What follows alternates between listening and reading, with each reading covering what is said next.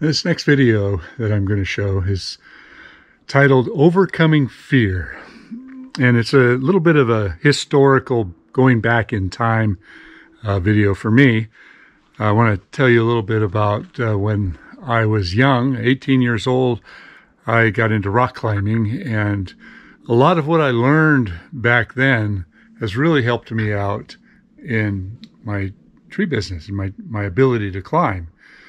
And getting up high in a tree, it can be scary.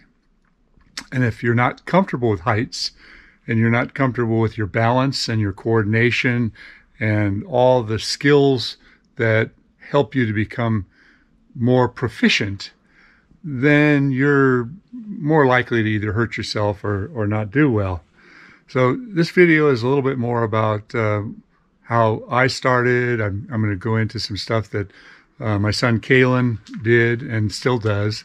I've got some interesting historical video from about 12 years ago that I think you'll enjoy of Kalen on a daring adventure. So I hope you like this. When I was young and still in high school, I was a rock climber. I worked out daily to get strong. My goal, El Capitan. I really wanted to climb El Capitan. And here I am, age 18, still in high school. I'm a senior here. And unfortunately, I had 3 failures before I finally succeeded. When you put yourself in a position like this, and you know you have to overcome your fears, because the fears will stop you. Well, I did succeed. In 1972, July, I topped out on El Capitan. But after living in the valley for a year, I decided it was time for tree work. And in 1980, my son Kalen was born. Here he is, age 14, on his first big wall. And, you know, I'm not trying to brag here, but I really want to express that the skills that you can learn, balance skills, such as walking a slack line or, you know, any sort of skill like this, it's going to go a long ways into any sport or any activity that you decide to do. And for tree work, you know, you've got a rope above you most of the time, but a lot of the time you're doing what we call limb walking. You know, you're going out these long limbs, and every experienced climber knows that when you're on a limb, that limb moves much like this slack cable, and you're not always at the end of your rope putting all your weight on the rope. A lot of times you're going straight out. You know, you're tied in, but it's different. There's another skill I learned at a very early age. I got my first unicycle when I was 13 years old, and now I'm 67 years old, and I can still do this stuff. And it's all because I learned it at an early age. It doesn't mean you have to do it when you're young. All right, here's this old footage from years ago. It was about 12, 15 years ago. Kalen got into extreme slack cable, and actually it's a rope here, but the difference between, it looks like they tightened this rope up. It's a tighter rope is a little bit easier to climb, but in the middle there's a lot of movement side to side, so it's not like you're walking a real rigid type of a surface. I wasn't here for this. This is some video that I got from Kalen, and I thought it would be interesting to show. These are some of his friends, and they set up this this line. They pretty much always call it a slack line for some reason. But learning how to maintain your balance in a situation like this is a real skill. But once you learn it, it's tremendous. This guy was pretty nervous up here. Here, I move forward here. He's going to try it. This is some scary stuff. It's like 1,000 feet straight down.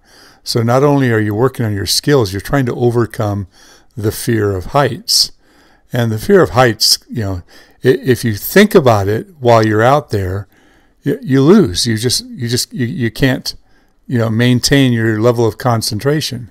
That looked like that hurt.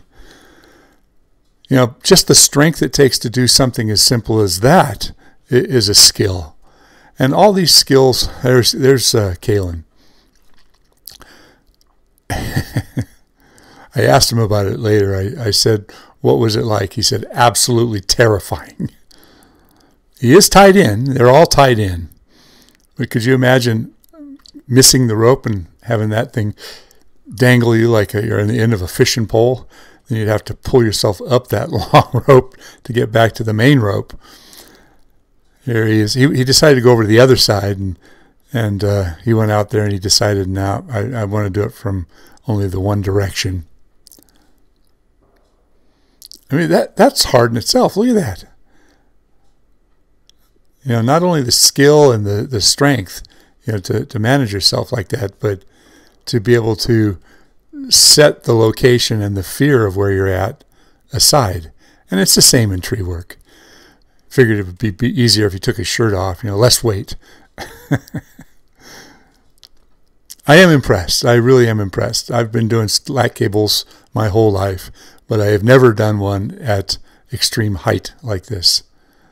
I think the highest I've ever done was about 10 feet off the ground, which is still intimidating, but to do something like this is serious overcoming of your fears. I want you to take notice of the expression. He finally did it. He looks like he's just about ready to, the sigh of relief. Oh my goodness. Good job, kiddo. So these other guys that he was with, one of them was quite skillful, and there's a shot from what it looks like straight down. These are all of Kalen's shots. They were actually doing other, I guess you'd call them tricks, you know, how to get up on the rope from a sitting position. There's a cool shot from underneath with a fisheye lens. I don't ever use a fisheye lens, but Kalen had one. You know, another skill is learning to just stop and be still on the cable or the rope. You know, if you can steady yourself and find that centering. I like to imagine that inside my ears, my center of balance is a cup of water, and that sloshing of the water makes you lose imbalance. But if you can calm yourself and get that water to stand still, then you can find that centering that allows you to stay focused and stay in balance. What's going on here? Oh, that's Kalen. He's just, I don't know what he's doing here. I guess he wanted to. Now that's overcoming fears. Hope you enjoyed that, and you know, don't take this as bragging, but take this as encouragement to better yourself in many ways. It'll help your business, help your skills as a better tree climber. Thanks for watching, and if you're not subscribed, please do.